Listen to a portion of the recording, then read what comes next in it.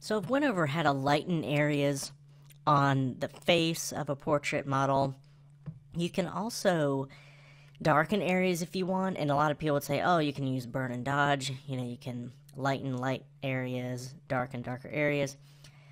But another way to darken areas on a portrait is to just duplicate the layer. So Control J on the PC, Command J on the Mac, and then change the layer blending mode instead of like screen or lighten, which would lighten the effect. Just go to multiply. So we need to mask this out. So hold down Alt on the PC or Option on the Mac and click Add Layer Mask. That's gonna mask out that layer, and then we want to add with a nice soft edge brush. Hardness set to 0%. Foreground color set to white, and let's say just wanted the lips to be darker here.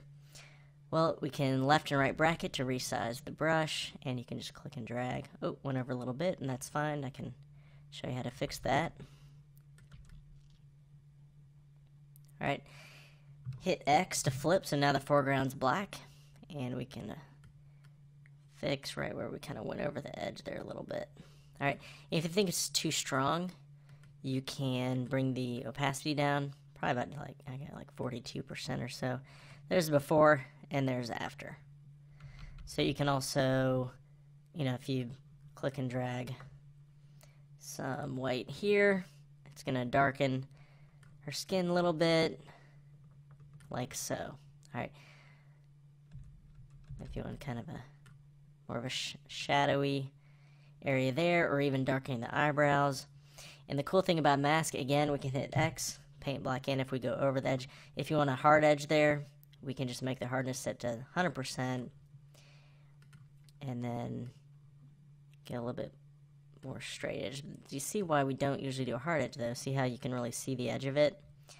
So it's better to have hardness a little bit lower,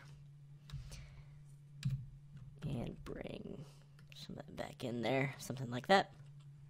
Alright, so that's how you darken areas on the face. Again, adjust the opacity here so it's not as obvious. It's not as obvious that it's photoshopped. We're looking for subtle techniques here. So it's a pretty cool look. We can darken the lips, eyebrows, just using a multiply layer blending mode and a selective mask.